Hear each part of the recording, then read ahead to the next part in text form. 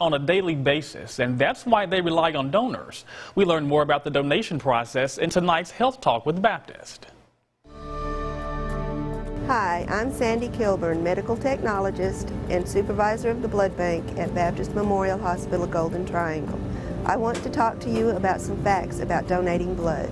Did you know that just 1 pint of blood can help save up to 3 lives? Donating blood is safe and easy. It is a sterile procedure and you cannot contract any diseases from donating.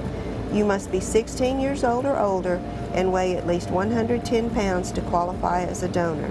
Here at Baptist Golden Triangle, we hold a United Blood Services blood drive every 3 months. Here are some tips for getting through the donation process faster. Bring personal identification, preferably an ID that has your picture and full name. Some acceptable forms of ID include a driver's license, work or school ID, or passport. Bringing along your blood donor card will help you get through the registration process quickly. If you don't have one, please ask the staff to order one for you.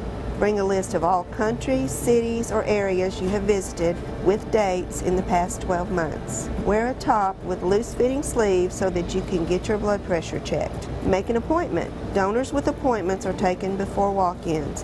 To make an appointment, visit the website, unitedbloodservices.org.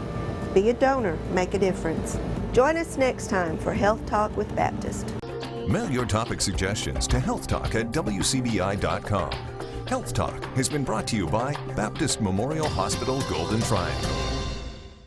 Now you can help give patients by giving the gift of life. Baptist Golden Triangle is hosting its quarterly blood drive. It'll take place tomorrow from noon until 5 p.m. at the Outpatient Pavilion Conference Center.